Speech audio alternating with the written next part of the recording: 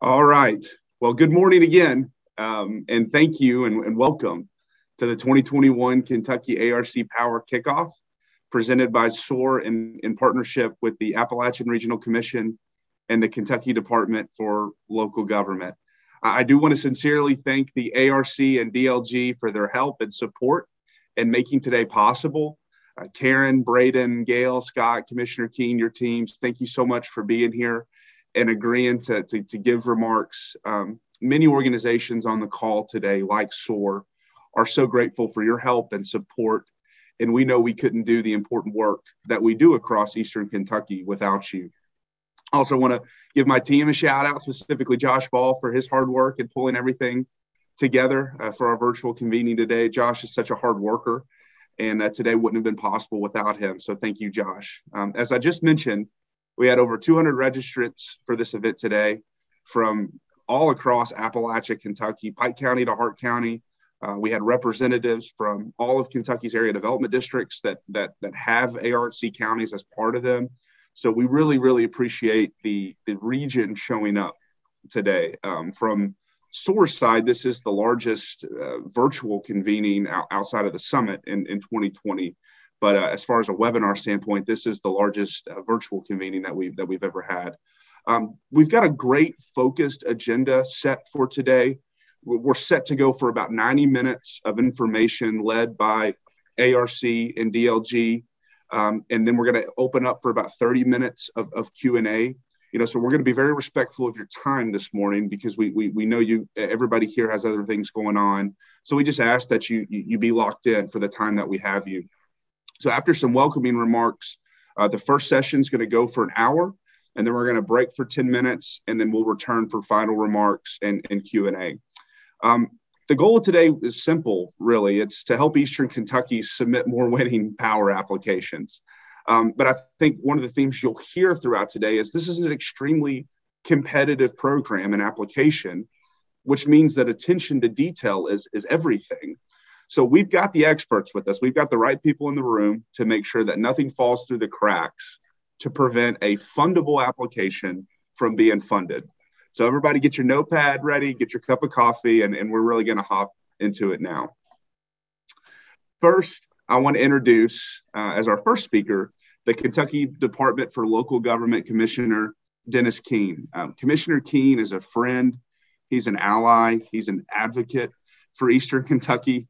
He's also extremely busy distributing, funding for so many important projects across the region. So we're so honored to have him here with us this morning. Commissioner Keene, thanks for making time to be here. It's so good to see you. And the floor is yours. I'm going to turn it over to you for some welcoming remarks. He's on mute. You're muted, Commissioner. There we go. Can you hear me now? Okay, I'm really appreciated that you allow me to be on today, and especially with such good company as Gail Manchin. She's been incredible with her leadership with ARC. She's completely done a 360 on our focus and how we go about things, and we really appreciate her leadership. It's been amazing. When I first took over DLG, the first thing I noticed is how invaluable that ARC is to the state, and especially to Eastern Kentucky, well, primarily Eastern Kentucky. And I could see we only had one person that was running the show was Scott Sharp, and does an amazing job, Scott does. So I immediately addressed that and expanded that and brought on Sherry Mahan, who I'd served with in the General Assembly, who's an incredible person on budget matters and things of that nature. She has been immense. Her and Scott have done an immense job throughout all this. I think we have broken every record as far as ARC is concerned, as far as getting money out the door and to you all. I mean, that's been our governor's focus, is get the money out into your hands so that where it's needed and you can be effective with it. We're looking at different avenues of how we could help Eastern Kentucky and get us, back on our feet where we need to be and create jobs and help education. There's so much different things that ARC can do. It's incredible. And with the all the different pots of money that we have available to us. A lot of times we'll use that ARC money to anchor a project. It might be a $2 million project, but we use ARC money to anchor that project and then bring in CDBG monies and different things like that.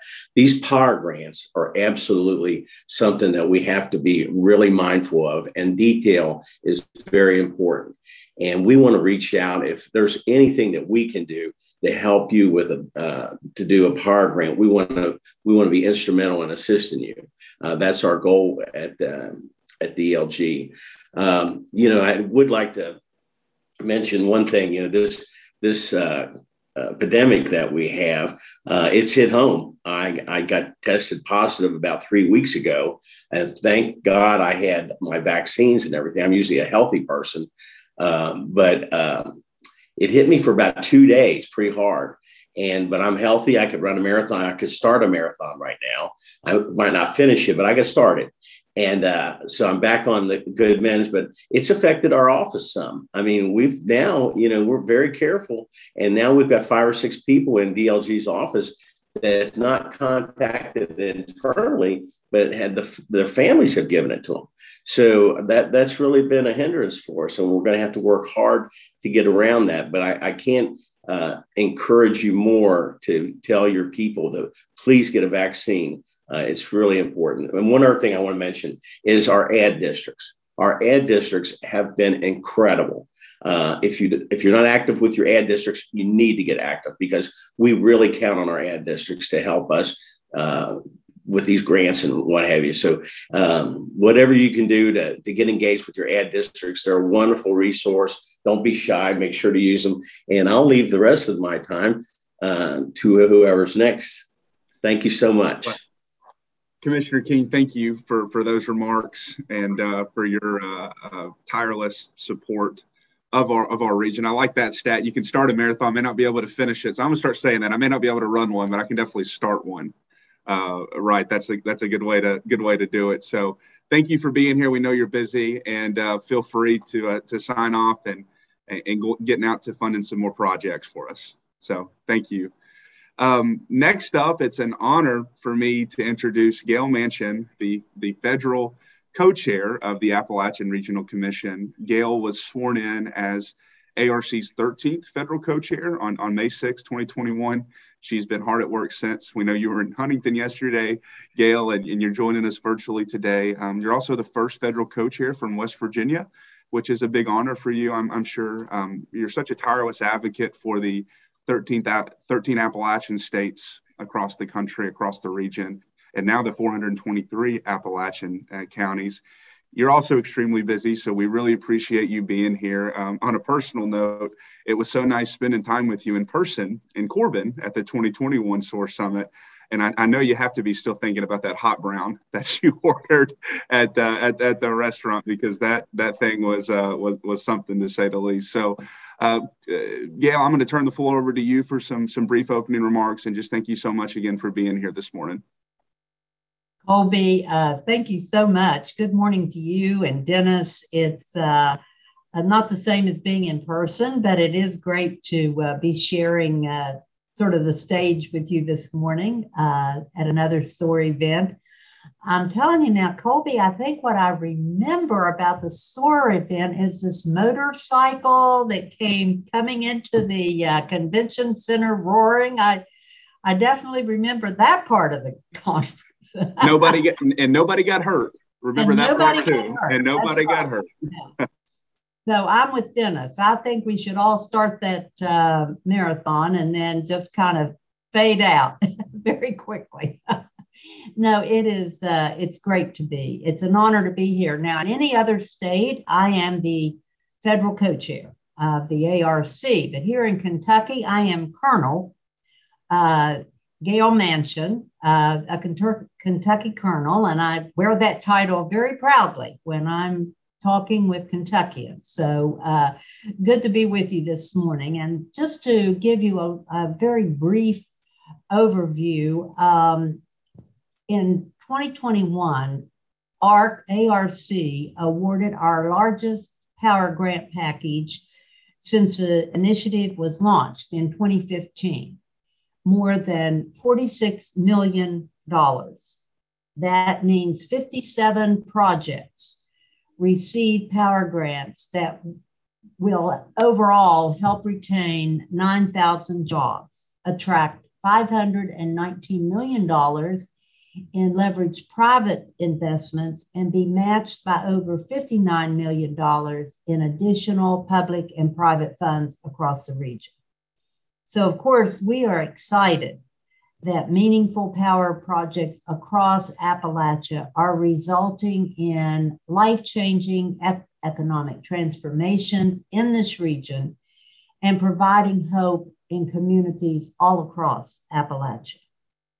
Now, in Eastern Kentucky in 2021, your region received 11 power grants totaling more than $8.5 million. And these grants will aid nonprofits in Kentucky's coal-impacted communities in areas including tourism, job training, and in the case of grants received by our host, SOAR, broadband infrastructure. And we know how critical that is across all of our region and certainly in Eastern Kentucky. As Appalachians, we know that we help our neighbors. We know that in one way or another, we can rely upon each other for camaraderie, for insight, for help in building opportunities in our communities. And I have long believed that the two greatest assets that we have across the Appalachian region, and I have said this before and you have heard it, are the beauty of our land and the resourcefulness and resiliency of our beautiful people. And I believe that those beautiful people are collected today for this meeting. And I'm just glad to share this time with you. And we need, I don't have to tell you that Appalachia needs leaders like you that are gathered here today to bring forward visionary plans, bring them to life as we look forward to how do we revitalize and diversify our coal-impacted communities. But at ARC, we want you to know that while we know that you work with each other and depend on each other, we also don't expect you to do it alone.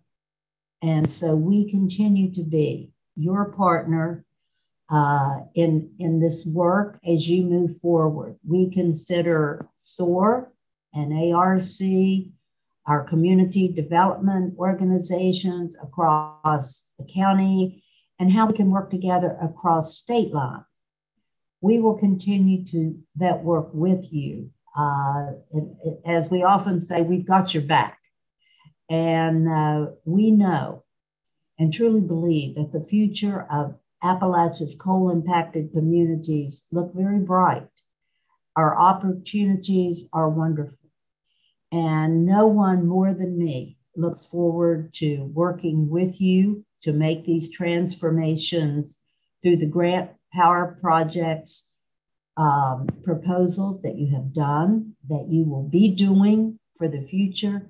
Looking forward to having those and having the opportunity to work with you.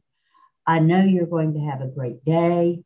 I appreciate you being on, the time that you're giving to this, but trust me, it is time well spent. I look forward to Karen Fabio and the information that she'll share with you. But Colby, thank you. Thank you for inviting me to be a part of this morning, and to Dennis and to everyone there in Kentucky and in SOAR.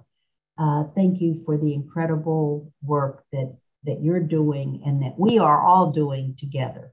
Thank you.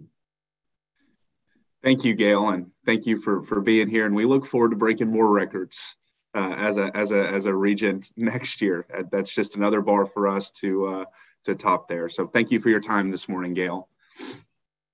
Well, next up, we'll enter in our first plenary or information session, and I'm super excited to introduce our next group of panelists that are going to be speaking throughout about the next hour.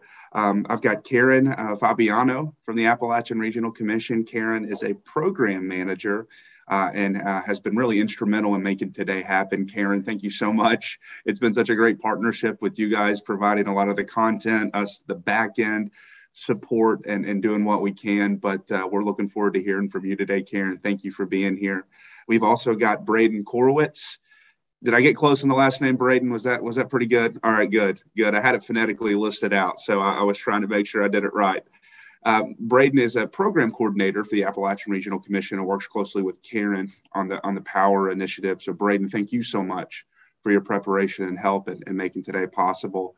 And then we also have Scott Sharp, who is the ARC program manager for Kentucky. Many of the folks on the call today know Scott, know how busy Scott is and how much is on his plate and what he does to make projects happen across the region in partnership with the rest of the DLG team like Sherry Mahan. Scott, thank you for your time, sir, and for being here. And we look forward to hearing some feedback from you because you have your pulse on every project that's submitted.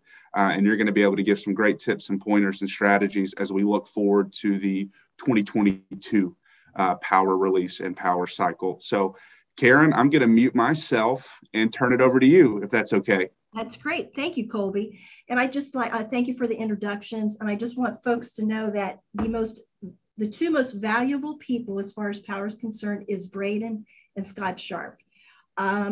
So as we start talking about power today, just keep in mind some of hopefully the information that we share and the tips that we provide.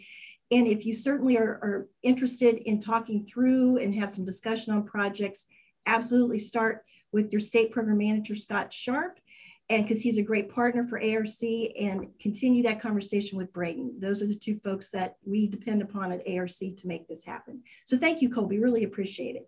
So I'll let Braden pull up the slides and we'll get started. And we're very excited to be here. Thank you again. Karen, could I mention one more quick thing that I forgot? I apologize. Yes, no problem. I just wanted to remind the participants to list out any questions you have in the chat as Karen and Braden and Scott go through this information.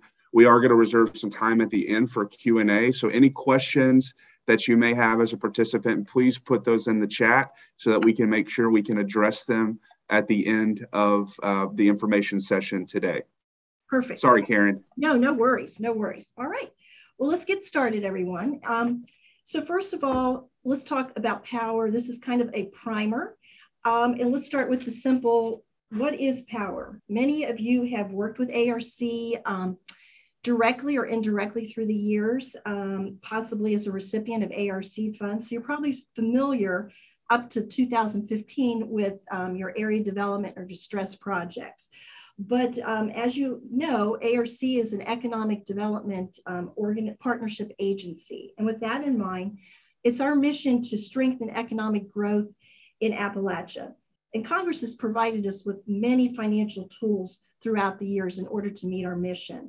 And one of the tools that we have been very fortunate to have at our fingertips since 2015 is the Power Fund. So let's talk about that. What is power? It's funds that are made available, and it's a federal resource, as you know, to help communities and regions that have been impacted by job losses in the coal mining or coal power plant operations or coal-related supply chain industries. So this program is targeted to the regions of Appalachia that have been most impacted by some change in the economy, in the coal economy. So that is absolutely what we have to focus our our power dollars. So next slide. So let's start with power to date. Ms. Manchin talked a little bit about what we did with 2021 with power. So I'm just going to take a moment and discuss what we've done since 2014 with power. We've invested $294.7 million of power funds, and that has allowed us to invest in 369 projects. And that has translated into providing impact to 354 communities. So let me just take a moment and talk directly about Kentucky's impact. Kentucky's been very competitive. I'm sure you want to be even more competitive. But since 2015, we've been able to provide funding to 58 projects in Kentucky with an award amount of $59.1 million. And I want to get the competition juices going here. The only other state that has beat that number is West Virginia. But I know that with the leadership of Commissioner Keene and Scott and Sherry, they are really intent. And I understand Colby and Josh are interested as well as trying to really help you all look at providing the opportunity, well, having the opportunity to apply for more power. So, and that is perfectly fine. So just want to give some Kentucky facts, but Kentucky has done a good job. And I'm sure there's so much need that you have a desire to provide even more projects for ARC to take a look at. Next slide. And turn that over to Braden. Thanks, Karen. So just wanted to touch on what we essentially look for in these power proposals. And really, it kind of runs the full gamut of everything that ARC does. But really, we've narrowed down to 4 specific power investment priorities, and all power applications should fall under one of these or be related to one of these investment priorities. And it's great also if they relate to more than one as well. Power projects can be large and diverse and have a lot of activities going on. So if it hits more, that's good. So essentially, workforce development, entrepreneurship, industry clusters, and broadband. And entrepreneurship also includes our access to capital projects. So just make sure as you're working under power applications that you can relate your scope of work to one of these 4 power investment priorities. They'll be listed out in the RFP and have a little more detail about some examples as to what we mean by these topics. Also, we have 2 different power award types that you can apply for. The first is implementation, and this is for projects that are for a delivery of programming within a defined scope of work. And these can last up to 1 to 3 years in length. And you can ask for it from ARC between $400,000 and $1.5 million for these projects.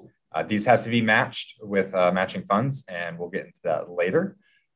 But I just do want to note for implementation proposals, access to capital and broadband deployment projects have their own special criteria due to their own special needs there, especially broadband deployment. Since that is more capital intensive, the request can be up to $2.5 million for broadband deployment projects. And then the other one, on the other hand, is planning. These are smaller awards focused on developing plans or feasibility studies, and you can request up to $50,000, and the grant period can be up to 12 months. And these are really helpful for leading to a full, the development of a full implementation proposal. Here, Karen. All right, so let's take a moment. Braden laid out nicely that we have 2 types of categories for our funding for power. And I just want to take a few minutes to talk about just the basic element of what is a good process, or really determining, should you apply for planning or should you apply for implementation. So I just want to kind of take a couple moments to mention a few things to keep in mind as you try to make that decision. As Braden has mentioned, there's planning and implementation, but many times it might be appropriate that you look at the planning side, because there's a lot of work that goes into a power project, and you may need to take that year or so and take advantage of our planning dollars as well to put together a feasibility study or an economic development study that will help provide you with a better understanding of what direction your power project should move in. So a few things to keep in mind as you're trying to make that decision is basically advise people to start with identifying the problem in your community, come up with a variety of solutions or ideas, and then reach out to partners. This program, as we'll get into later, is all about collaboration and partnerships. But as you're working on your idea, reach out to other possible partners in your region that could also help you develop some possible solutions as you identify the problem. Determine then if you are ready to take that leap into providing or putting together an implementation project, or maybe starting with planning. Because power projects are multi-layered and complex, but it's always important that when you do put an application together, that you present it in your concept and your narrative in a clear an identification as you can, so that we, the reviewers and ARC, can understand exactly what you're trying to deliver if that project were to be funded.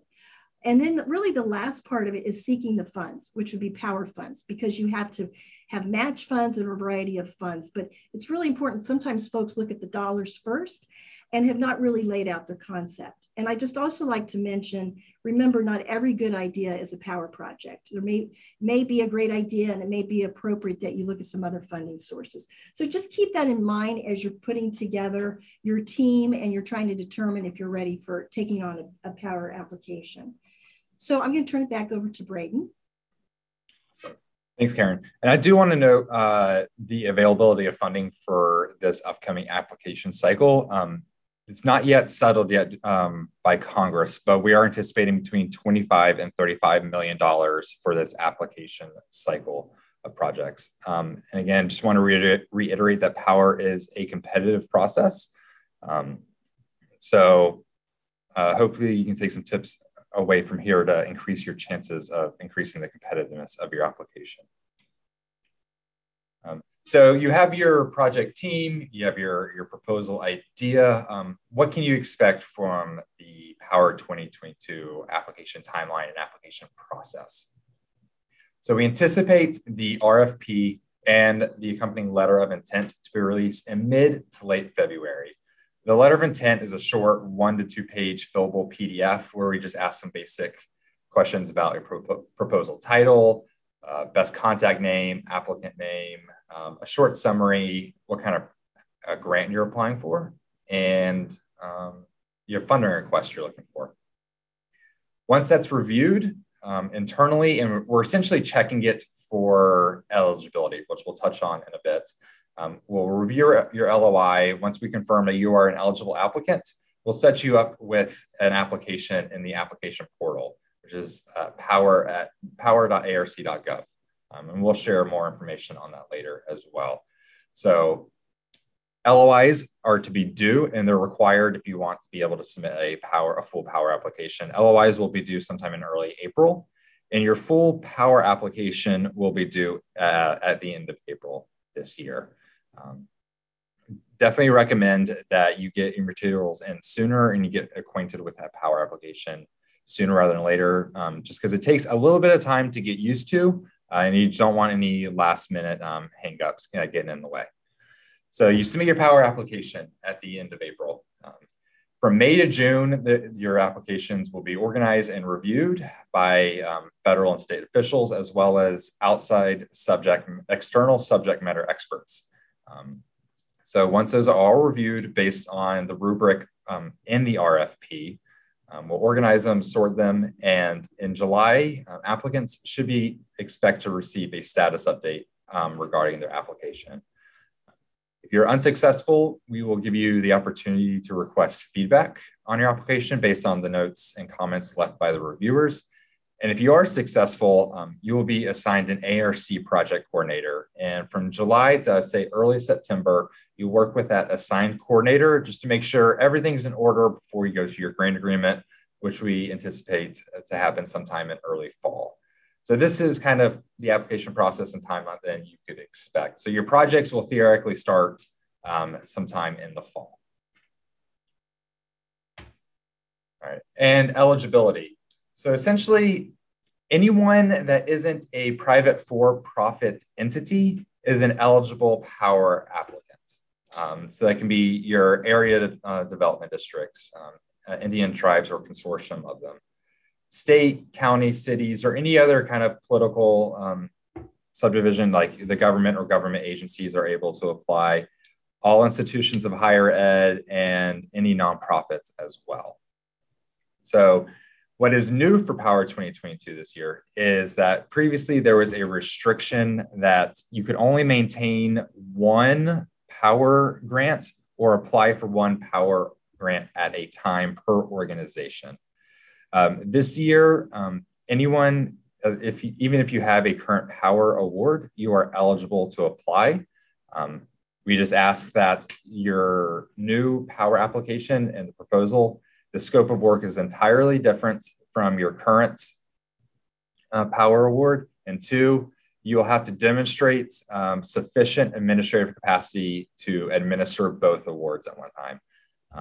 There will be space on the Power application to demonstrate this, and our reviewers will definitely be looking at it if you indicate that, just because we want to make sure that these projects are effectively managed. All right, and we'll turn it over to what makes Power unique. Karen? All right, thank you. So these are some of the probably major characteristics that we would define as what makes Power different from many of our other ARC projects. And we've listed them here for you, and I'll go into a little bit of detail in each one.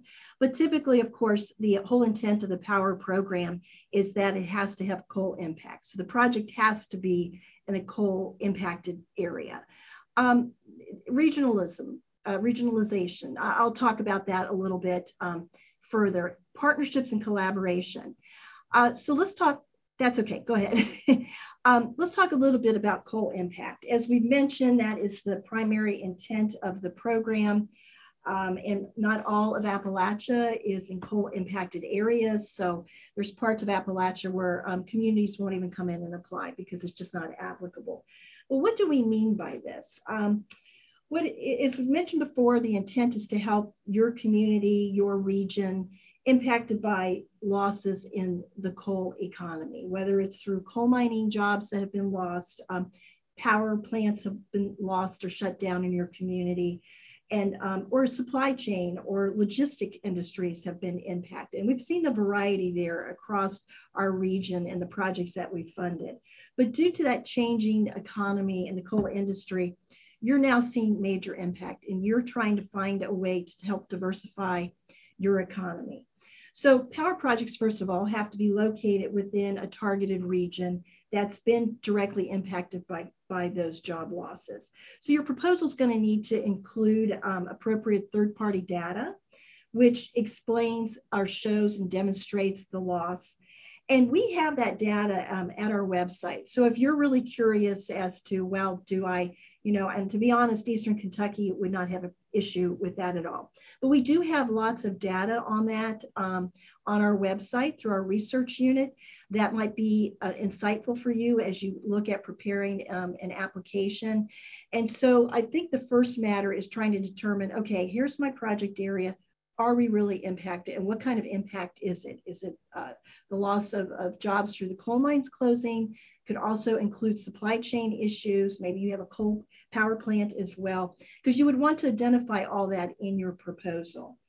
In addition to the data, we would want you to then provide in a narrative form, and the Power Portal kind of walks you through all this. So clearly you'll know where you'll need to provide that narrative for us.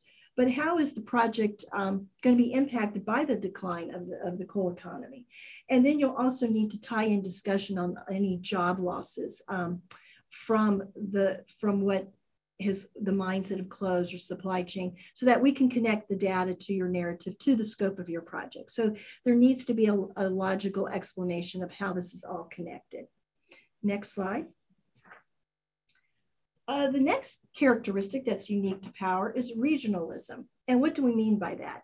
Well, as you know, with the typical ARC, area development and distress projects, those dollars are confined to Kentucky.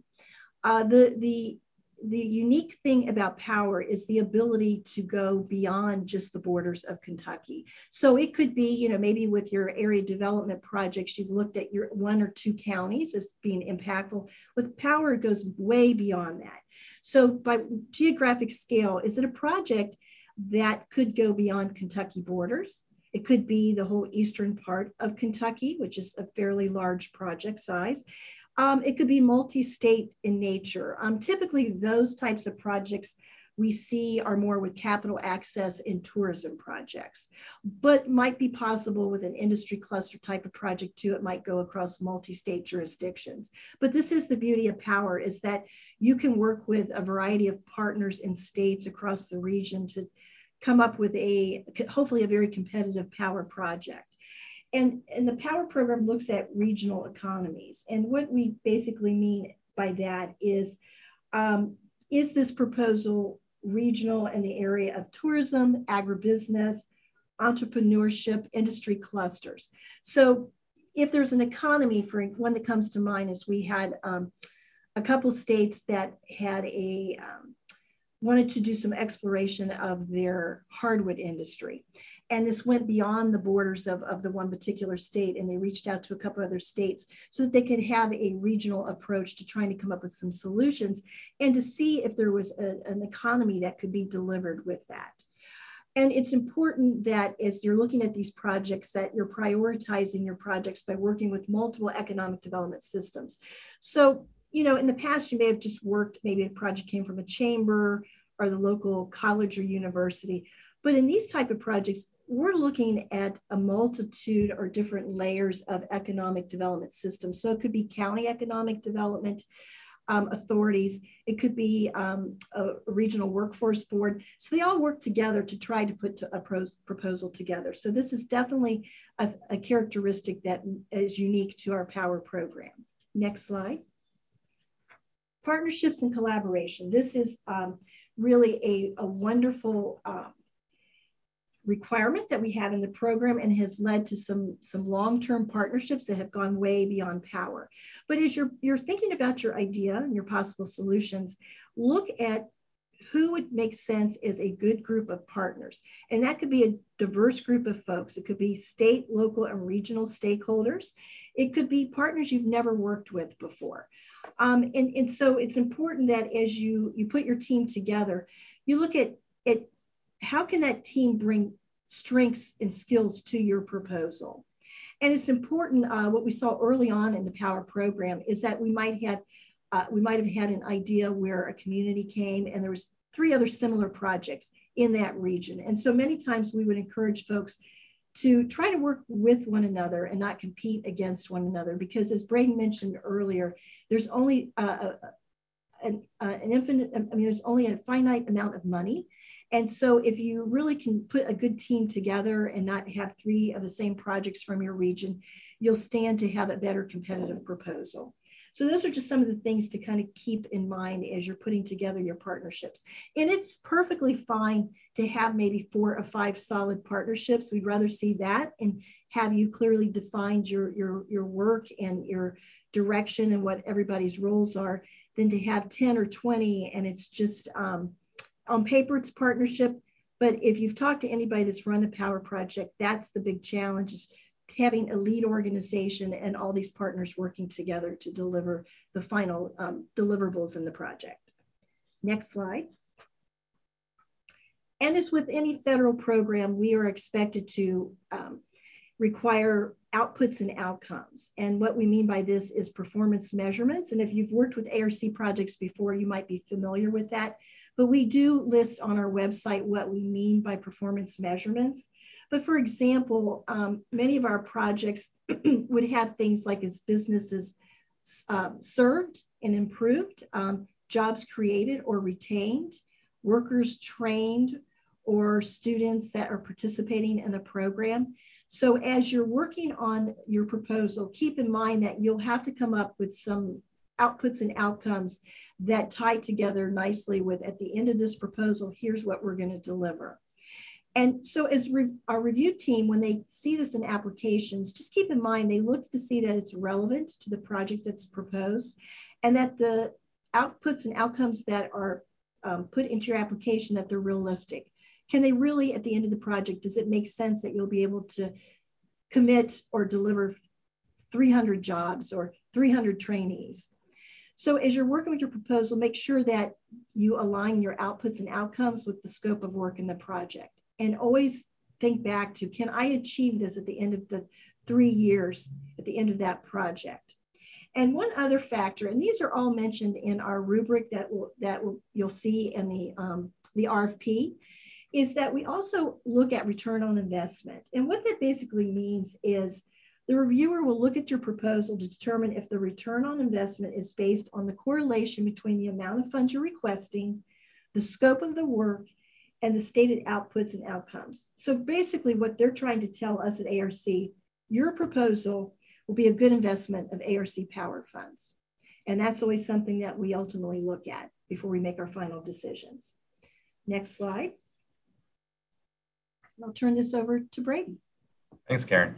So this slide and the next slide, I'm going to go over some key themes that I have seen from the reviewers' notes and comments over the years on Power applications. And there will be some overlap with what Karen just spoke of, but I just want to go over them quickly because I think they're important. If you kind of address these, you'll have definitely a better shot of putting together a strong application. And first off, it seems straightforward, but do please answer every single question in the application. We've worked to make sure that the application questions in the portal align with what you see in the RFP, and the questions align with the rubric in the RFP as well. So you know what you'll be reviewed on. Answer every question fully and make sure that you clearly upload your supporting documentation as well if you reference that in your narrative questions. Reviewers will be reviewing a lot of these and they'll be reading through your application. So make sure you answer every question and you'll make them happy in that way, definitely. Karen mentioned this, clearly identify all your partners as well as their roles and responsibilities. Reviewers are very quick to sniff out if a partner has been kind of listed there, just kind of bolster the application. They'll check to see if there are partner engagement letters that the partner has submitted, where they also clearly identify their roles and responsibilities and know what they will be accountable for in the proposal. So make sure everyone knows who is doing what and make that clear to the reviewers as well. Make sure your budget and match figures line up across your entire application. There will be a couple instances where you'll upload your budget narrative, your match, and providing some support documentation as well in the form of match letters. Make sure all those numbers add up and that they align. If there's any confusion on the budget narrative, it does raise some question marks in the minds of reviewers. Next, keep your scope of work fairly focused. We've seen some applications come in, since Power projects can be large and expansive, that they can kind of get a little unwieldy with a bunch of different activities going on. One idea is to keep your scope of work kind of focused and align it with a timeline as well. That way reviewers can kind of track through that timeline and understand what is happening and when, where, as well as who is responsible for those activities in the timeline. This is a clean way to make sure everyone understands what is going on in your proposal. And then, as Karen mentioned, Power projects prioritize projects that are regional in scope. So multi-county and multi-state. Do provide a rationale for why you selected a particular geography. Don't make it seem like you bloated the selected county just to kind of bloat the service area, just to make it look larger than it actually is. Reviewers will be reading through your application. They'll be like, okay, there's a bunch of activities happening in XYZ counties. They listed all these counties further south, but we don't understand what's going on there. What are the impacts to those counties? Why were they chosen as part of the project service area? And this is also particularly helpful if it's a multi-state project. If it's multi-state, you're going to be asked to have at least one partner on the ground in that state. That way you have that partner on the ground, and it shows more that you're actually going to provide impacts to that state. The state program officials will be reviewing these applications, and if their state is included in a proposal and they don't see any impacts there, there'll be some major question marks.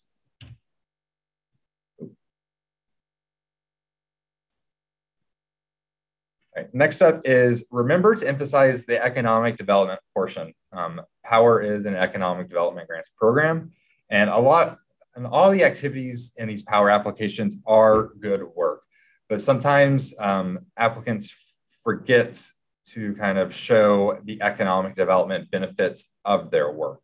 And this really comes through in the performance measurements and the impact measurements, those outputs and outcomes that Karen mentioned just a second ago. Make sure you really clearly identify those impacts and how you came to those numbers. What kind of methodology did you use to reach those performance measurements that you intend to hit at the end of your project's term.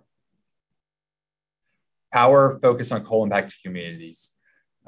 Really build out that coal impact narrative and tell the story of how the decline of the coal economy has affected your proposed service area.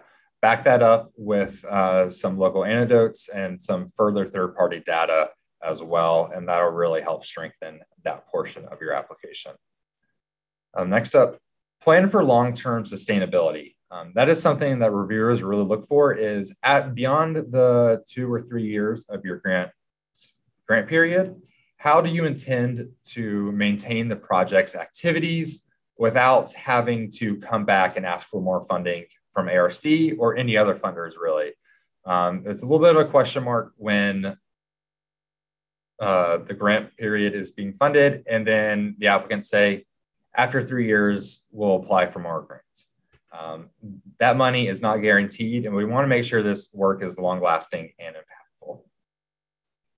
Then last, engage with the appropriate state program managers sooner rather than later.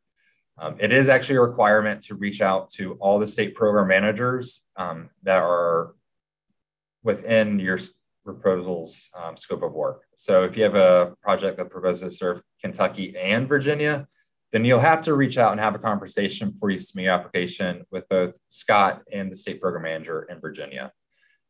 They are great resources, and they can kind of help you kind of shape your power proposal to be stronger and connect you with any good partners that they think might be a good fit for you.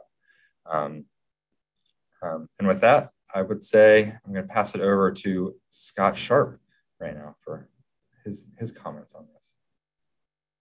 Thank you, Braden. Appreciate that. I'm just going to kind of follow up on some of the information that Braden and Karen just gave everyone. From a scorer's perspective, they mentioned earlier those entities that are individuals that score these projects. You know, they score them at the federal office. There's outside subject matter experts that score these as well. And then also my fellow program managers and some other individuals from the states score these projects as well. So when we get these projects in, please remember that who's scoring your particular project might not be from Kentucky, or they're not going to be from Kentucky. They're going to be from Maryland, New York, Georgia, Alabama, some other state. Will get these projects and scores. So what might be common knowledge and self-evident to you being from here is not going to be self-evident to those individuals as they look at the application and go over it. They might know how they handle things like that in their state, but it might not exactly be the same way here in Kentucky. So please be mindful of that. So when you're answering all of these questions, and I'm going to really emphasize that one that Braden had mentioned earlier, please answer all questions and be short and concise. Don't try to, sometimes when you start elaborating a lot on an idea, it makes sense in your mind. But again, those people that are reading it might not have that same impression as they're going through it. I can tell you a few years ago, I had an application. I read a project description 3 times. And I still didn't have a clue what they were trying to do. I had to literally basically throw that piece of paper away and go pull their budget out and look at their budget to find out exactly what they were trying to do in their project description. So please be short and concise in your project description, and it should line up with your budget. You should be able to take those 2 documents, lay them side by side, and it should be just blatantly clear to whoever's looking at it what exactly is being done with the funds that you're requesting. So make sure you do that. Another thing I do want to emphasize, and Commissioner Keene mentioned this earlier, those entities, especially your city, county governments that put in for these power applications, utilize your ad districts. They are a very solid source of information. They might have some information that you're not even aware of that could actually bolster your application. All these ads have their CEDS, community economic development strategies. Those projects should fall in those CEDS, and there'll be other plans that they're aware of that you could add to your application to show that there have been studies, maybe not specifically for your application or your particular project, but for projects that are very similar, and bolsters and shows that support and need for that type of project in the area. So please utilize those ads to your advantage. Now, I mentioned this just a second ago, talking about the project description and being short and concise and it tied to your budget. A lot of times what I have seen in the projects that I have scored is people get, they want to sell us on the idea of their application, of their project. And that's all well and good, but we have to know exactly what it is that you're going to do. If you're renovating a building, we want to know that you're renovating a building. If it's going to take, a certain amount of this to do it, or equipment to do this, we need to know what that equipment is. We understand that the ultimate goal is to better the region through your application. That's true with every project, but we have to know exactly what's going on in that description so that we can judge that amongst the other projects that we receive and have to score. Now, when you want to talk about the idea of your project, that's where you can do that in your narrative. The narrative of the project, you can expand on that and show how what you're going to do ties in with your overall picture of what you're hoping to accomplish with the project. So please reserve that type of language or speak in that narrative. And the last thing I really want to follow up here is just follow the instructions that are given. We've had some instances in the past. We've had page limits that we put on these applications. And I can tell you as a scorer, when you have applications that follow the instructions and meet those page limits and the other instructions that have been provided, and those applications that don't, it already starts you off in a kind of a bad state of mind when you, especially when you have as many projects to score as what I typically end up having. I've had applications that's come in that's been over 700 pages, and we've had 100-page limit. And why they continue to send in that many pages over and above, I don't know what they're hoping to accomplish, but to give everybody a fair shot that has especially followed the instructions, to try to dominate time with something that has come in over and above or did not follow the instructions, it doesn't put you in a very good light as a scorer goes through and looks at these projects. So I wanted to touch on some of those and kind of give you some insight from a scorer's perspective of not just what we're looking for, but what kind of mindset that we are in as we're reviewing these projects. Again, just remember, whoever is scoring your project might not be from the area, so they're probably not going to be as familiar with it as what you think they might be, especially specific to the area. Again, it could be somebody in Maryland, New York, Alabama, South Carolina, North Carolina, that really does not have that whereabouts of what's happening in the area. They know what's going on in their state, but they don't necessarily know the specifics of what's happening here in Kentucky or West Virginia, Virginia, or whoever else might be on this particular call today. So with that pretty much sums up everything that I wanted to cover and make sure that you are aware of. And I will pass it back to Karen or Braden. I'm sorry, Braden. I keep saying your name wrong today. Take a moment to follow up. We don't really have a slide on this, but it kind of brought to mind with Scott's great advice is you start to put together a possible project. An important thing to also determine is if it's a construction project or a non-construction project. And let me just take a moment to explain that. We'll get into this in a lot of detail in our RFP and our power training, but since we're hitting you all early, keep this in mind. If you have a construction project, ARC does not have the authority to manage those projects directly. So we would have to have what we call a basic agency. So what that basically means, if you have a construction type of project, which we certainly do through power, we will need to find another agency that might agree to administer it. Typically, it could be rural development, EPA, CDBG office, which I know Scott's department also has that, has done some projects for us. So there's a variety of federal agencies. EDA comes to mind that we've partnered with, but it becomes complicated. So if you think that the project you have in mind is not programmatic in mind, because we typically do a lot of workforce projects and I'm trying to think business technical assistance, but if you're building that incubators or you're also doing some water or sewer lines, we do a few of those with power, but it's got to be tied to all the components of power. Have that conversation and start with Scott. Scott knows the ins and outs of this. He can advise you, because what happens is folks don't necessarily realize this. And as Braden went over the timeline, while September sounds far away, by the time your project is reviewed and if it's competitive, we might be struggling to try to get that project up and ready in a 2 or 3 month time period. So now's the time to kind of figure out if your proposal is going to be construction or non-construction. If it's non-construction, ARC will be the administer that project. So the grant would go through us. So I just wanted to kind of lay that out there for folks as they're thinking about their potential projects. So Colby, I'll turn it over to you. I think we have a break that's coming up shortly. Yeah, that's right. That's right. So it is 10 a.m. on the dot. So we're right on schedule. Karen, Braden, Scott, thank you so much.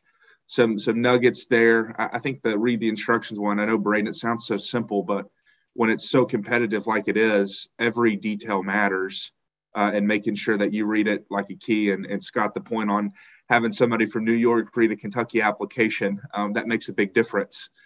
With the style and tone of your writing. So we are going to break for 10 minutes. So I will see everybody back here at 10:10, and we're going to wrap up with final comments, Q&A, and everything like that. So we'll see everybody back in 10 minutes.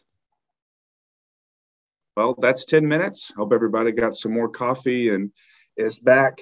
Braden and Karen, Scott, I'll turn it back to you for final parts of your presentations. I'll give you a heads up based on what we've seen in the chat come through so far. Got about 8 questions, good questions lined up, just to give you an idea for the Q&A section at the end. But I will turn it back over to you both. All right, thank you, Colby. And I hope everybody had a good little break, because I know there's a lot of information here to share. So now we're going to get into some other components of the application, and then I'm going to wrap up my section with a little bit about if you were to get a project, just some mention of reporting and regulations. But so let's start with some of the administration considerations. So next slide. So as Scott and Braden did a wonderful job earlier, I'll just highlight, this is an important piece of your application, budget considerations. So there are many pieces in the portal. The application is online. And so go through, as Braden said, and complete every facet of the application that pertains to the budget and the budget narratives, and make sure that the numbers add up. Many times folks are in a rush. So please take Braden's advice, and as soon as that portal opens, get yourself registered online and start playing with that, because 2 months or so sounds like a lot of time, but we all know that, there's always last minute components of an application. So it's the simple thing of going through every line item and having a narrative that, that you align it with your budget side by side, and make sure that everything is listed there and makes sense. And make sure that your budget descriptions and your narrative also align with the project description and the scope of work. Many times people miss some vital pieces of that. As much detail as you can, please provide that. It really does make a difference. Next slide. This is very important. We all want money, but with it comes the requirement for ARC and power in particular that match is required. And this is required for all power projects, regardless if you're in a distressed area or not. We look at the match requirement based on the counties, that are that you're proposing to serve in the application. And we're not going to get into detail here. We will get into that. Make sure that while you joined us today, stay tuned for our website, and we'll share with Colby and Scott when our power workshop will be, because you should also join that as well. That will have a little bit more detail on such things as match.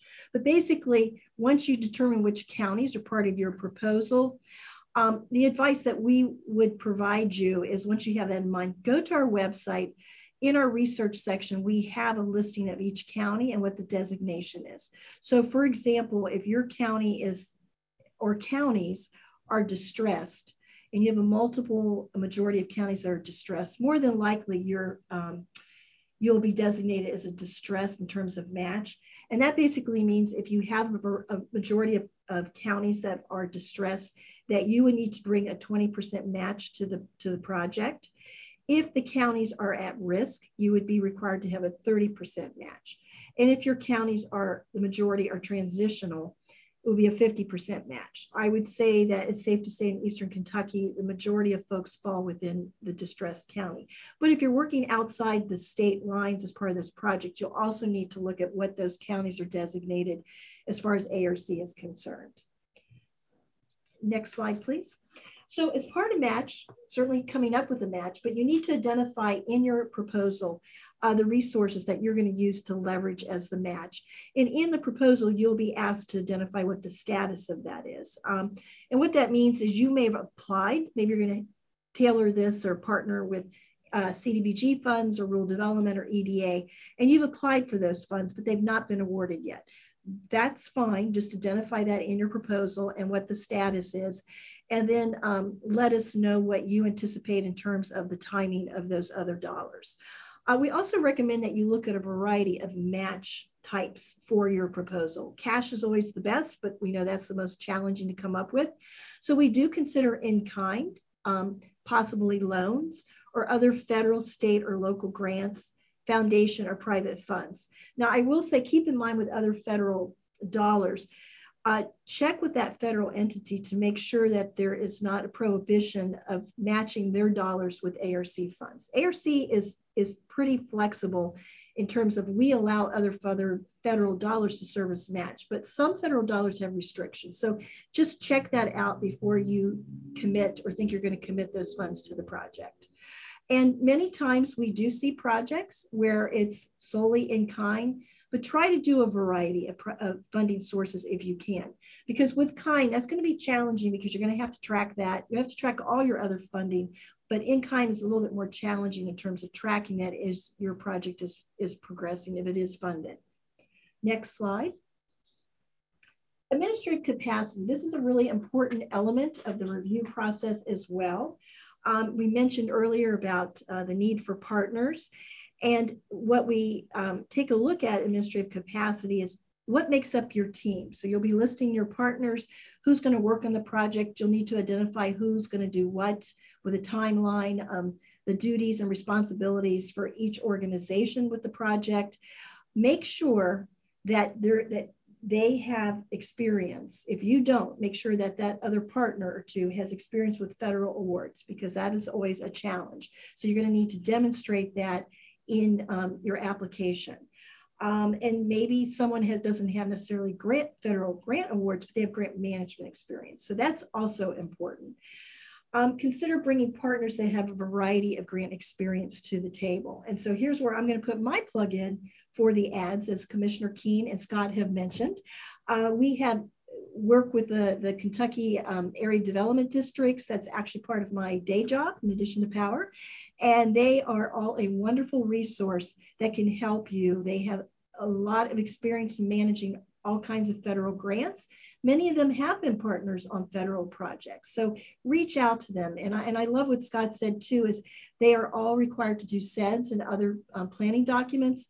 So if you have an idea, talk to them, because they very well may already have a plan that could give you some insight into a project that you're working on. And if you need help with who, you're in this community and you've not worked with the ads before, let Scott know, let myself or Braden know, and we can kind of get you connected with that ad. So they are a great resource, and many of them have had experience working on power projects. So we couldn't do it without them. Next slide. Well, what we've talked about primarily is what do you need to do to get a proposal together and to hopefully be competitive. Well, I would be remiss if I did not make you aware of the fact that, as you know, this is a federal funded program, and with that comes federal grant management requirements. And basically, I just want to note that if you need to know, or you want to know what you need to know, the federal regulations 2 CFR Part 200 are where everything is spelled out in terms of federal regulations. And ARC also has some unique code requirements. And ARC also has recommended best practices, which while it may not be in a federal regulation or a ARC code, we do have some best practices in how we would like you to administer your projects. Next slide. So keep in mind that this federal requirements applies to all federal awards and sub-awardees. So if you have a partner and they're going to be a sub-awardee, the federal requirements will apply to them as well. And some of the things to keep in mind from the federal side is that this involves procurement in your project, whether it's procuring a consultant to work on the project or procurement of equipment or if you're getting into construction, there might be some procurement requirements with that. Davis-Bacon is applicable for construction projects. And other things that come into play with project administration is reporting. We have quarterly reporting. You would need to track your funds, have financial management systems in place, track your matching funds to suit each funding source. And you would need to track throughout your performance measurements. And after the grant's closed, you need to maintain records even after that grant is closed for a certain number of years. Now, if you are funded, we will have a workshop on that and provide you lots of support. And your ARC assigned program manager would also work with you on any questions you have. So we will provide guidance, but just wanted to mention that because sometimes folks are shocked at our orientation training that these rules apply. So just better to be armed with as much information as possible. Next slide.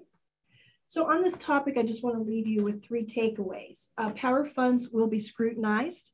What that means is that we have Inspector General that has an office right down the hallway from us, and the majority of power projects are audited. So we try to set you up from the beginning to make sure that you're clear on the regulations and the rules. So because our goal is to, as you go through the audit, is that it would be a clean audit and you would not have any funds that you would need to return, and have you best prepared for an audit situation. As I mentioned earlier, there are many strings attached, and it's your job to know what those strings are. And next slide, I'll turn that over to Braden. Thanks, Karen. And for us to wrap up here, just want to go over the application process and just things to keep in mind as you're putting together your application again. Again, the timeline, definitely make a note of it, and be aware that in the next month or so, we will be releasing the RFP, and in an RFP, you'll have all the information you need to fill out and put together a strong application. And with that RFP, the letter of intent will be released. And just want to go over a little more specifically what we're looking for there. It's not an actual letter on letterhead or anything. It'll just be a fillable PDF form that we will have available on our website, where we'll ask for your applicant's name so we can double check the eligibility, your proposal title, any key partners that are going to be engaged in the project, the selected geography, the best point of contact in case we have any questions. And this will be the point of contact that the application and the application portal will be set up under. So make sure it's someone that is actively involved in the project and in the application writing, in the grant writing process, because they will be the ones receiving the contact information in the application portal and help set that up for your team. Note your requested funding amounts, what kind of project type, construction, non-construction, or is it both? Is it planning or implementation? And a very, very brief summary of your scope of work. It'll be a paragraph or 2 in length. What we'll ask is that what you submit on your letter of intent is roughly what your final proposal will look like. If you do a little switcheroo and completely change the scope of work, you are liable to have your application rejected because that wasn't what was approved moving forward. So just keep that in mind. We are a little flexible there, but for like your requested funding amount and your scope of work, make sure it's generally what you will submit in the end. We understand things change last minute, especially match dollars, but just keep us in the loop and we'll make sure everything works out. Again, the Power Application Portal. So you'll submit your letter of intent and you'll get an invite and a link to set up your application at power.arc.gov. This is our internal grants, Power grant application site. Some key information there to have in mind is organize all your contacts. We have revamped the contact page. So we have your project director, your administrative contact, the one that signs off on everything. And you can also have staff members and external grant writers join in and assign different rights there if it's editing or submitting or signing your application for you. So just get that organized early and often to make sure all your project team can access your application before the last week before the application's due. Have all your administrative info ready, such as your SAMs, cage number, and your DUNS. The SAMs particularly, that is required for you to receive any federal funds. You don't need it at the time of application, but you do need it before the grant agreement is signed. Go ahead and start that process if you don't have it now. It is free. It is a government service, government website. We've unfortunately had people in the past kind of fall to like kind of scammy sites and pay a couple $100s to have that set up. Just remember, for a SAM's cage number, it's free. Again, your narrative questions in the application portal will track with the RFP, so you should know what to expect and it'll work right through that list. Again, answer every single question. Do not just say, see attached and upload a document and hope that the reviewers will go through 75 pages of the PDF, hunting down whatever you're supposedly pointing towards. Again, ensure all your documents are uploaded. You'll see this on the file upload page. You will have a limited number of pages. Scott mentioned this. It'll be just around 100 to 115 pages, I believe. And we will have a page counter for your documents, just so you see which documents are taking up the most amount of space so you can be more efficient in your proposal. And the earlier you submit, the better. That way, if there's any kinks in your submission, we can sort that out with minimal stress. The last 24 hours is always very stressful for everyone involved on our end, on y'all's end as well. So we recommend if you do have your information submitted, it is best to submit it as soon as you can. That way, if there's any issues, we will work with you to make sure things are fine. Again, for the review period, you'll be reviewed by federal and state officials, not just Scott. Ooh, where'd that go? All right. Not just Scott, but potentially folks from outside of Kentucky. So make sure they may not be aware. So just be sure to be clear in your application, as well as external subject matter experts. So just be clear in your application and spell everything out for them. And finally, we do have additional application resources on top of the future Power application webinars that we'll be hosting in a few months' time, in the next couple months. We do have some pre-recorded videos on topics specific, such as match and some legal topics. But we also have pre-recorded videos on each investment priority that we did, I believe, last year. And they go pretty into depth about what we look for in workforce development projects or broadband or entrepreneurship. So look for those. Those can be found at our website at arc.gov/power. And there you will also find the contact lists. And these are contact lists for all the state program managers. So if your project, say, reaches into Ohio, you can find the contact for the Ohio State Program Manager and reach out to them. We'll also have a list of all previously funded Power projects with short summaries. And this is an incredibly useful tool if you're trying to get an idea of what we've funded in the past and what types of projects we do fund. So just kind of scroll through this list, check it out, especially projects in your proposed service area. And this is a good way to make sure what you're proposing hasn't been funded by us before. We do in the application ask for kind of a quasi market analysis that shows that your project is not overlapping with any existing efforts in your proposed service area. The coal impact research is there as well. Check that out. It has been updated for this year, so there should be refreshed numbers there. We'll have the letter of intent templates there as well for you to download, and as well as other ARC Commission economic development research, such as on entrepreneurial networks and such. In closing, I just want to say thanks again. Please read the RFP. Remember the important deadlines. Those will be spelled out very clearly multiple times in the RFP and any future communications when we do release it. Reach out to your state's program officials sooner rather than later. A lot of people apply for power and they will get swamped, especially near the end of the application deadline. So reach out to them sooner, make sure you have that engaging conversation. And again, arc.gov/power for any resources and contacts. And you can reach out to me or to our general power mailbox at power@arc.gov if you have any specific questions, and we'll do our best to answer them for you. And that's it. So looky there, Braden and Karen, right on time, 10:30. You guys did a fantastic job. Thanks to you both. We've been monitoring the chat. Scott, you as well. Get a lot of great feedback from folks saying this is really informative and helpful, which was the purpose of today. And I think it was the perfect amount of time. So publicly wanted to make sure you knew how much we appreciated you both, all three of you being here today.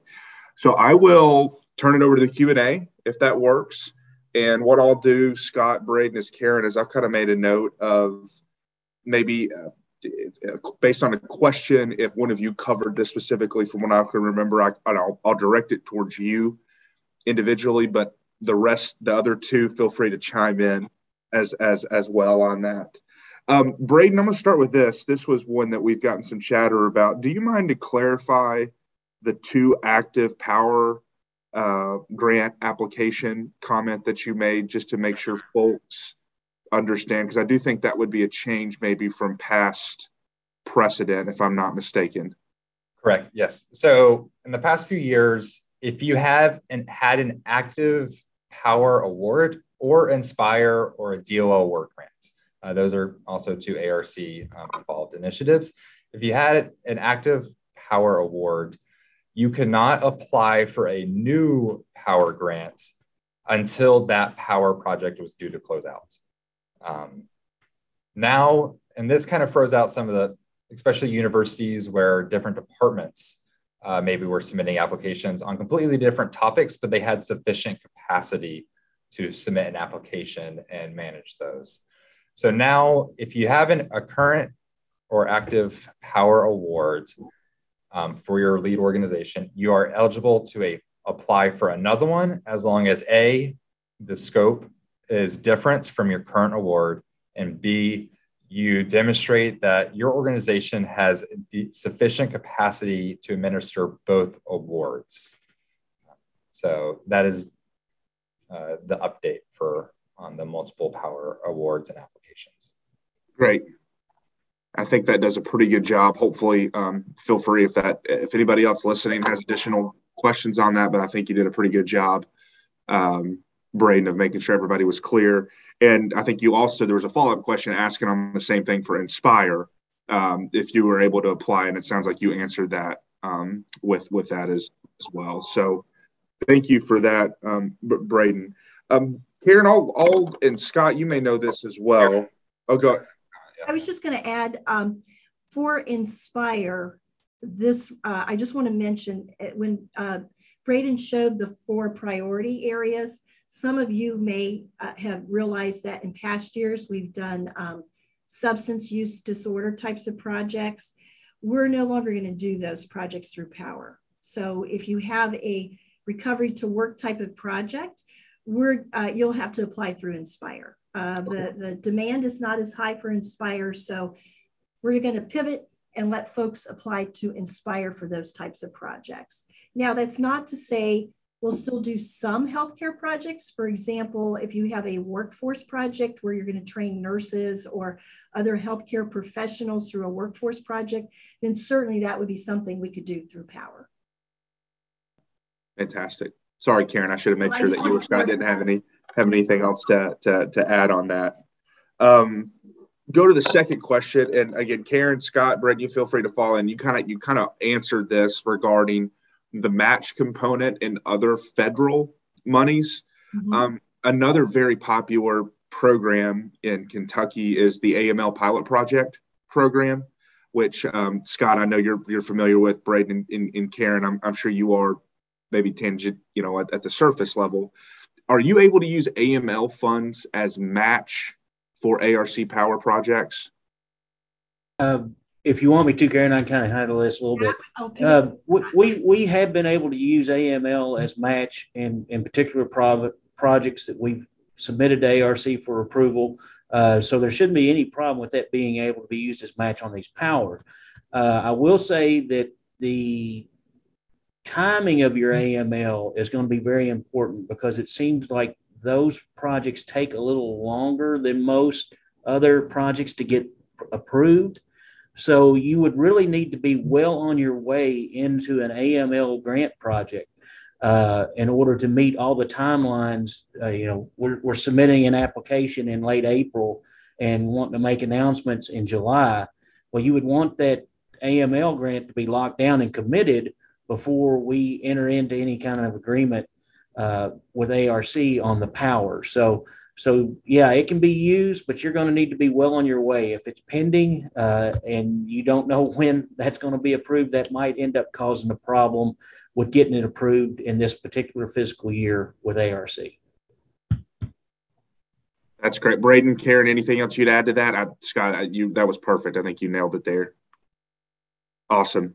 Thank you. On the planning grant, could one of you touch on, as I think you probably all know this, talk a little bit about are matching funds required for the planning grant? And does it follow the same, what goes for implementation projects, is that going to go the same for planning? I'll take that question. Yes, it does. There is a match. There is a limit of $50,000 for planning dollars. So typically it's not unusual, honestly, to see if you have a 50% match or a 20% match, typically folks will provide that through in-kind. So if you have staff from your organization or you have some other partner, and it's like, I'll provide services to help complement this, that's more than likely what we see through planning grants. That's perfect. We had a question from Joni Beaver on matching funds and specific in-kind. Joni, I'm going to assume that maybe your question was answered with the slides based on some of the examples of matching funds there. So when we send those out, hopefully but if you have additional questions on that, you can feel free to email any of us and we'll share contact information if the slides didn't show enough on what is considered the right amount of in-kind or how to go through that process.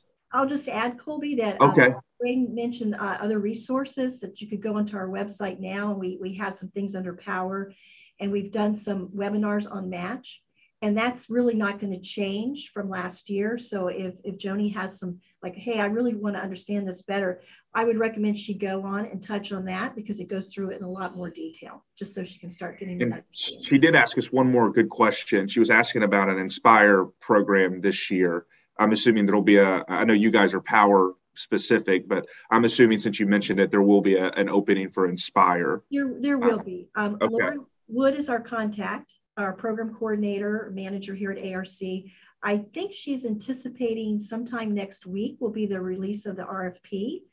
And at that, so stay tuned for that. That should give all the information that you need. And I'm pretty sure Lauren's going to be giving some kind of training too. So stay tuned for next week. Great. Well, and maybe we need to get with Lauren about doing something like that to support Inspire, because we've gotten some good questions on Inspire there. This was a good one. Construction and renovation, are they the same? And is there anything that differs between, I guess, new construction or remodeling? Do you make any difference between those two for those types of projects? I'll take a stab. And Scott, you've seen enough of these projects. Certainly you fill in the blanks too. Actually, construction is construction. It could be a new build. It could be renovation. There's some nuances with how much renovation, whether it kicks in prevailing wage or not.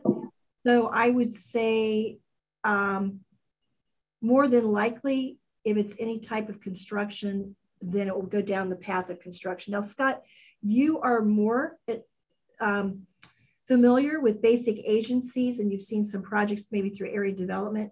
Do you have any advice you can give folks on that? Yes, thank you, Karen. As she said, all these construction projects will have to have a basic agency. We do have a state basic agency that can administer these. It's through our CDBG section here at the Department for Local Government.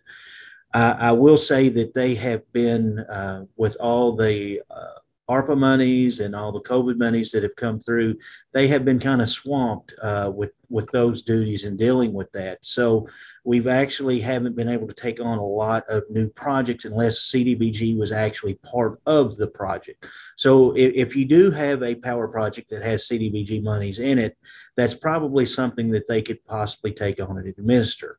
Now, outside of that, I would have to encourage you to look into at some other entities like U.S. Department of Agriculture, the RD branch. They have administered a lot of these projects. If you have a project that has EDA money in it, of course, they pretty much mandate that they monitor Service Basic Agency on all those projects. So those are the big three here in Kentucky as far as basic agencies. With depending on the capacity that we have with the amount of employees that we have right now, we're kind of almost at capacity on what we can take on in the CDBG section. So if you were counting on us to do that, please give me a call. We'll discuss it. And actually that would need to come about if your project was chosen to move forward in the approval process. If ARC, once we got through with the initial review, then that's when you contact me and see if we could actually serve as that basic agency. I would contact our people in our CDBG branch and see if they could take it on. If they couldn't, then we would work with you about possibly seeing someone like RD or EDA, if EDA is involved, could serve in that basic agency capacity. So that's great. That's really good information on those agencies to administer grants, because they're super important in the process of getting funds out. So thank you, Scott. Karen, Braden, anything to add onto that, or is that okay? Fantastic. Becky Morrison, a great question. What are some non-allowable costs? I would imagine all three of you, and I'm sure it goes into the detail on the application, but I'll turn that open to you three. What are some expenses or line items that Power is not eligible to cover? Wow, it really, we can cover a lot. I guess it's things that might be a little shaky in appearance. Can't pay for parties or golf courses or things like that. But wow, I'm just trying to think.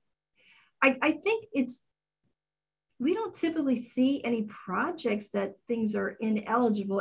I think sometimes we get the question, is this group eligible? And as Braden mentioned, for-profits, we're not allowed to fund directly, but we've had some for-profits that are a partner in a workforce project. So while they might not be eligible as a direct entity, they could certainly be a partner. We've seen that happen on occasion.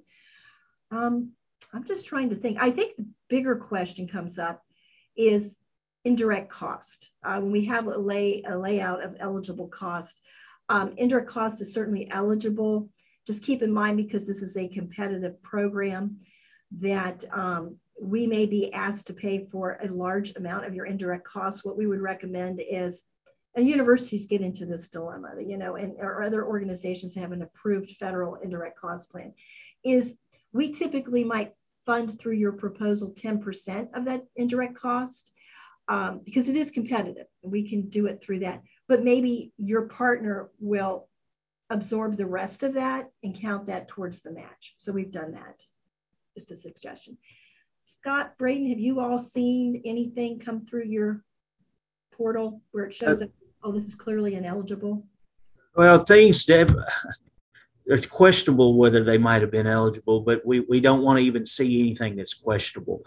And this isn't anything in particular. This is just something that's popped into my mind as we were talking about this. But let's say you had a workforce development. It's a training program. You're training people on a specific, and you wanted to give them one of those swag bags, as for participating. Don't use power monies to purchase the things that are in that swag bag unless it's something that they need to do the training with. Getting them a t-shirt or something like that. No, we don't want to see anything. We don't want to see power monies be utilized in that way. We want to see it going into something that's productive, tied to the scope of work, and benefit in those outcomes and performance measures that's supposed to be as a result of the project. Yeah, and I would say the only thing I'd add is we haven't had non-allowable costs come up very often. But if you do have something that you are questioning, just reach out to us directly and we'll double check with our general counsel's office and get an answer to you as soon as we can. I'll just add one more thing came to mind. And it's before noontime, but no alcohol. Because sometimes you have conferences or something that's tied to your training, and we could certainly pay for training and conferences, but don't use power money for the reception. Just get a sponsor. Well, in the home of 95% of the world's bourbon, it's always good to remind us of that important stat. I've got one more, I think, kind of general question that I think you guys will be able to knock out pretty easily. And then I would like to reserve the last 15 minutes here. We're getting some good interest on broadband. And with that being a top SOAR priority as well, I would like to reserve a few minutes maybe to get into broadband a little bit. But we had one question about submitting the same project idea across multiple programs. If it's allowed, maybe the better question is, even if it is allowed, is that something you would consider that's wise to submit the same thing for Power and Inspire? I'll start, and then the rest of you gentlemen can fill in. No, it's not wise to do that. It's not unusual where someone may apply for Power and for area development. But let's just say one thing that you can't match Power funds with other ARC funds. So that's clear. But it's not. We actually had a situation with an applicant last year where they had applied to another entity and to us, just trying to kind of, double their efforts to try to get funded, and that other entity funded them, and they were selected, and then they they told us that they got funded, so we removed that project on our list. But yeah, just be careful. I mean, I understand you have to play the game of applying for the grants through multiple entities. I think we understand that, but maybe indicate that, because this money is very competitive. It's really hard for folks. I mean, we got close to 200 applications last year, so it's really a competitive program.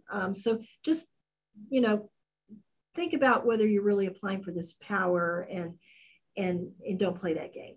But it's happened. Braden or Scott, you want to comment on that as well? I think that covers it. I mean, Power and Inspire, they're different programs, so with different priorities. So the applications are pretty different there. So I think it'd be a task. This may be one of the examples where diversification doesn't work in your interest, and it's better to go all in and really focused and put all your marbles in one basket or bucket to show that commitment and that you're really in on the idea, that you're putting the idea first necessarily before the money that could come with it. So thank you for that. Let's move in, as we have about 13 minutes left before 11, on broadband. So we had a couple of specific broadband questions. So I'll start with this one. The broadband funds, is it in a separate ARC pot, or will Power still be used to fund some broadband projects? I'll take this one. So the broadband deployment projects are reviewed against each other, and there is a certain amount of funds that we kind of look at, like, okay, we'll fund the top X number of broadband deployment projects. And you'll indicate this on your application if it's broadband deployment, because there are a few extra questions that we ask for there. And I think the basic requirement to understand if it is a deployment project compared to other maybe broadband initiatives is if 65% of the project, at least 65% of the project funds go to the actual deployment of physical infrastructure for broadband. But in the end, those broadband deployment projects are reviewed against each other and they're kind of sorted out in their own column. They do come from the overall power funds. Yes. Scott, Karen, anything you want to add on that? Or okay, great. One other question was, as a part of projects, does a broadband element have to be included? Or is it something that you can, if you want to do a tourism project, there doesn't have to be a direct link to broadband, if that makes sense? There doesn't have to be a direct link to broadband. The broadband projects that we fund through the Power Pot are those large deployed projects that, a region of a state that has limited broadband. So, but there's not a question that if it's a non-broadband project, everybody has to talk about broadband. That's not part of the requirement. Braden, maybe this is a question, and I think this is the last one, and then we'll wrap up. And this is more coming from me on the ARC side with broadband projects. Is it something that can be used for like both the initial upfront construction and operation, or is it just for construction only? Now, some of the broadband, the different funds, depending on which agency it's coming from, some are just for construction, some are for operational and maintenance. Does ARC make require one or the other, or is everything included? Good question. I would say we predominantly see the upfront construction, getting the actual deployment of the infrastructure. I don't think that a broadband application that just proposes for maintenance or operational costs would fare well at all in the review process. Yeah, it's good. Saves people time to know that up front, right? There's an opportunity cost with these applications. Well, guys, we're finishing 9 minutes ahead of schedule. I just wanted to thank you again for being here. I also wanted to plug the 7th and 8th, our first ever SOAR mini summit in Ashland, Kentucky, with a focus on tourism and downtown revitalization. We saw a ton of tourism folks, tourism being one of the, and cultural assets being one of the investment priorities for ARC. So we will definitely be talking more about that in Ashland on the 7th and 8th. So please get online, soar-ky.org, and register there. And we look forward to seeing you in Ashland in March for our first ever mini summit. But Scott, Karen, Braden, any final comments or remarks before we sign off here and go about our days? I'll start. I know that we've thrown a lot at everybody. Some of it's you may feel like, oh my gosh, this is just overwhelming. And the intent is really not just to talk about the 22 program. I mean, we certainly can't envision what 23 can bring, but Power's been part of our funding tools since 2015. And so our goal was to also bring to mind all the components that are part of Power. So if you feel like you're not ready for 2022, that's fine. It's never too early to start working on a Power project. And there's so many other funding resources out there right now, EDA, rural development, even ARC, we're part of the infrastructure bill. So if it doesn't quite fit Power, there might be another option, but we're just trying to give you some good tips.